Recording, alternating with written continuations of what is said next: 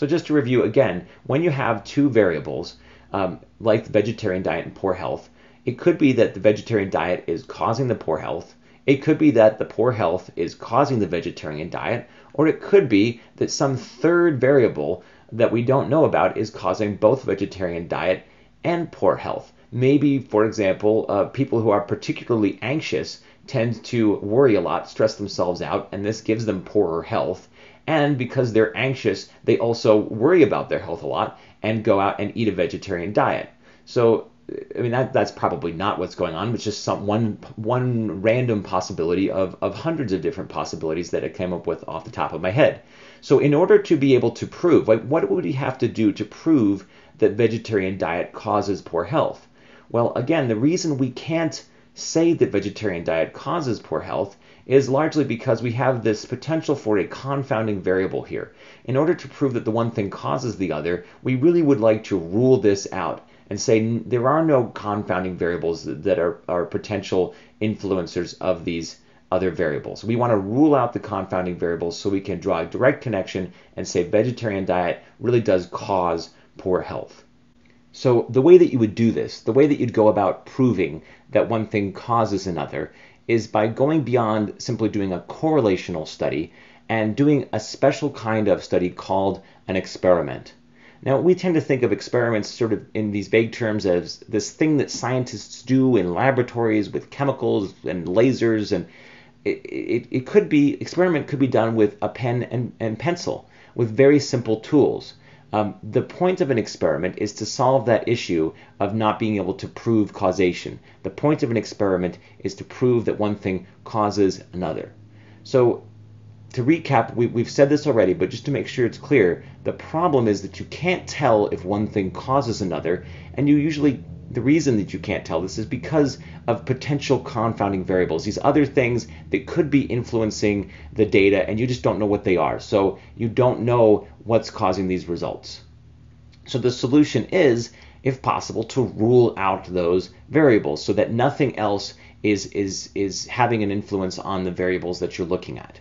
So I'm going to talk about this a bit more in a minute, but just to be clear, if I were to ask you on a test, what's the main advantage of an experiment? You should have it drilled into your head. The main advantage of an experiment is that it allows us to prove, to see cause and effect.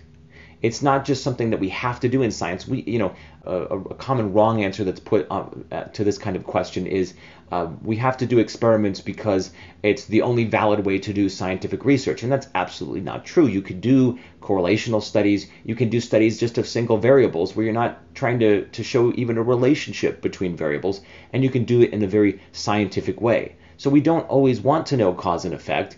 It's not always worth it to us to go to the bother of finding out. So sometimes a single variable or looking at a correlation is plenty good enough for us, and sometimes it's the only thing we can do.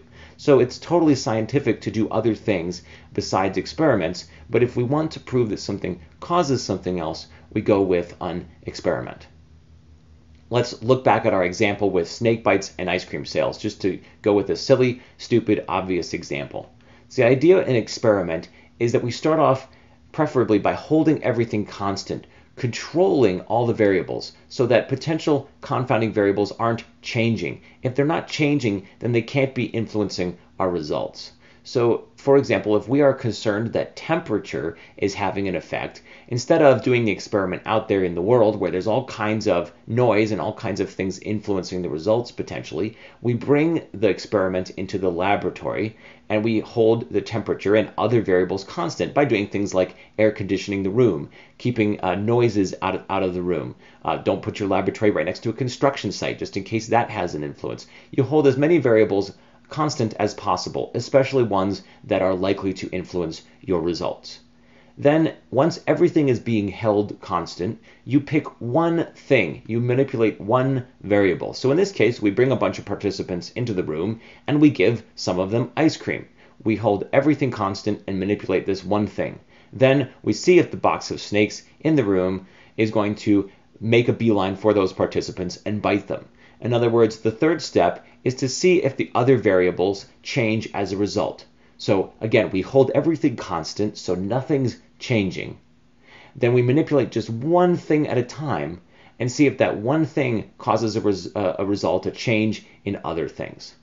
And because we have these highly controlled conditions in which nothing is changing, there's no influence of these extraneous or confounding variables, then we can make a conclusion about the one thing causing the other.